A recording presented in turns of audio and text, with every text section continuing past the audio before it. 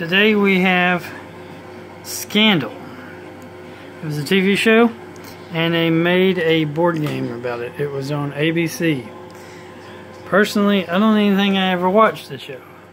The only reason I bought this game was because it was cheap, for one, and two, I knew I could do an unboxing review for you guys on my channel. See, cheap. $5.25. I'm thinking it may have been cheaper than that. I'm not sure. I don't remember.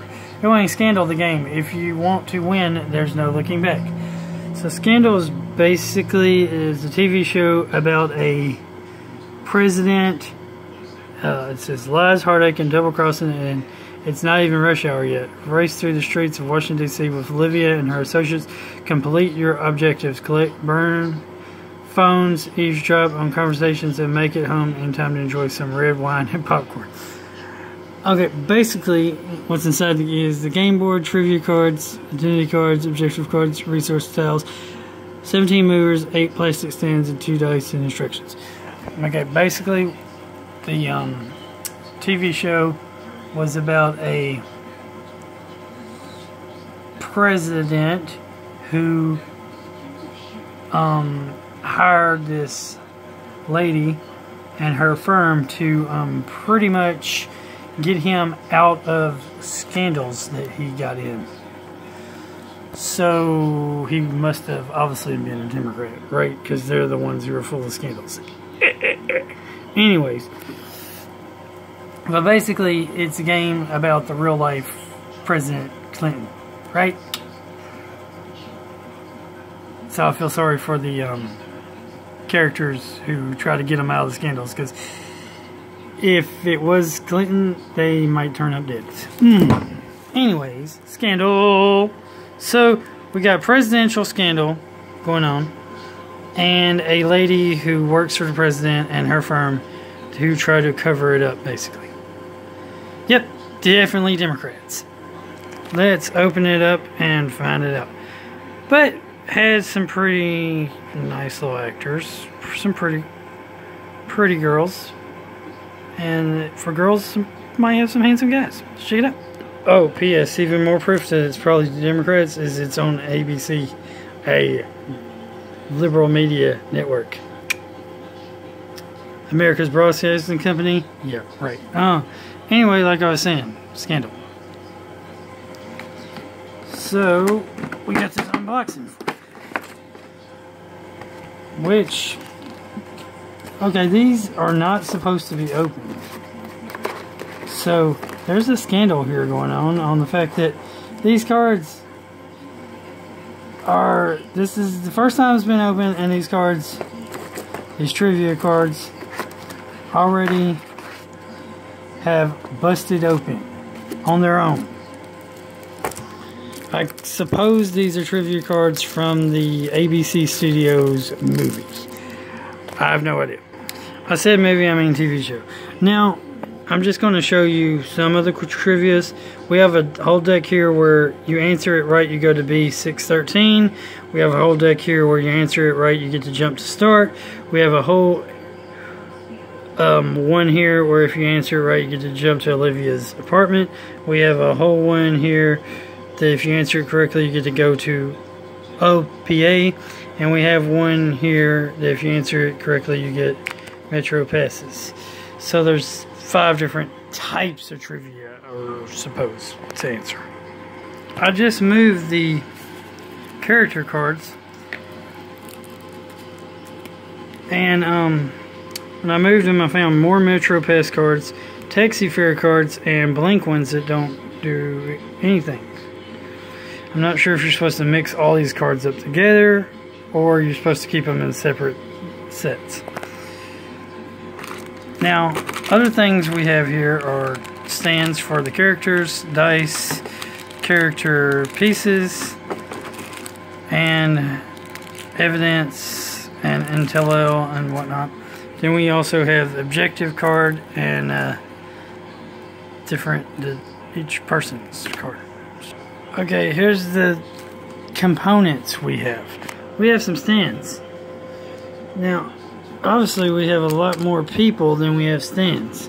So, only 8. So you get to choose one of these, and only 8, up to 8 people can play. We have evidence on laptops, we have burned phones, we have intelligence, and we have mystery things. Then each character has their own identity card. Like we have Olivia Pope, which is the founder of OPA. She's a fixer. Her final task is to confront media at OPA office. And we have Quinn Perkins, which is the OPA employee. Her final task is to confront witness at Olivia's apartment. Then we have Jake Bullard, which is former member of B613, which must be a secret government agency or whatever. Final task is confront witness at Olivia's apartment. Then we have David Rosen, which is the U.S. Attorney General. His final task is to meet with informant at B613's office. Then we have Fitzgerald Grant, which is the President of the United States of America. His final task is to attend a meeting at the White House. Then we have Huck, which is a former member of B613. His final task is to confront witness at the B613 office. Then we have Melanie Grant, which is the First Lady of the United States.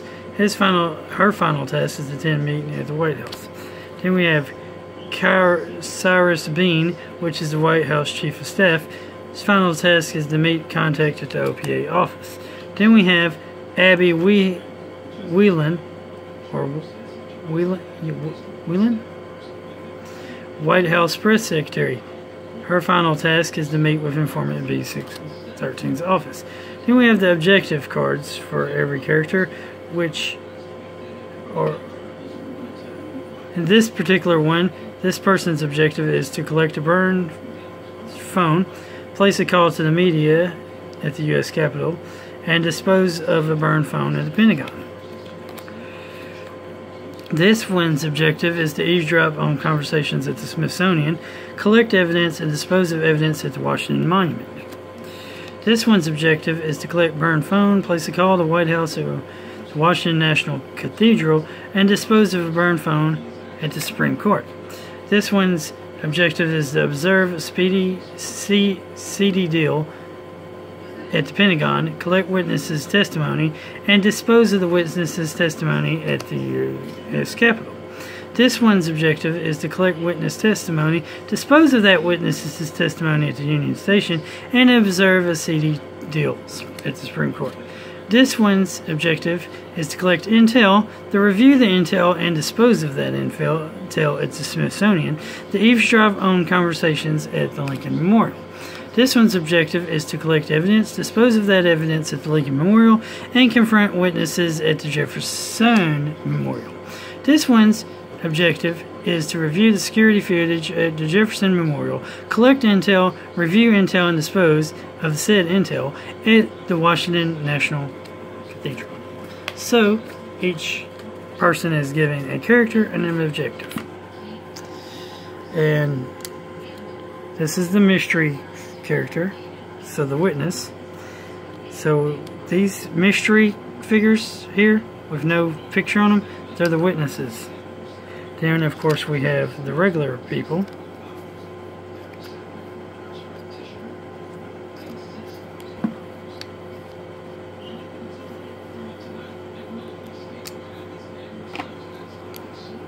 And it looks like the different witnesses are color-coded, which I wonder if that means anything at all, the color coding of the witnesses. Might not mean anything. Now, the weird thing is there's only one extra person.